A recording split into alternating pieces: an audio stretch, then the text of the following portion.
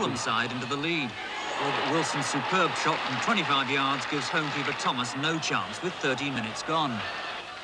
But Newcastle were level 10 minutes later with a finely worked goal.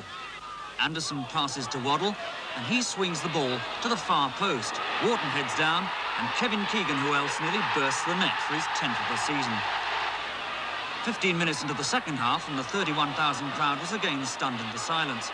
Hopkins on the overlap crosses, and though Davies miskicks, Wilson doesn't. 2-1 to Fulham, and they were looking the better side. The real drama was reserved for the last 3 minutes. This hopeful long ball by Ryan is flicked on perfectly by Keegan to Newcastle substitute David Mills, and he crashes in the equaliser. In injury time, Newcastle completed their great escape.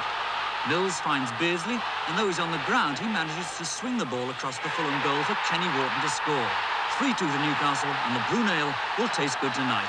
This is David.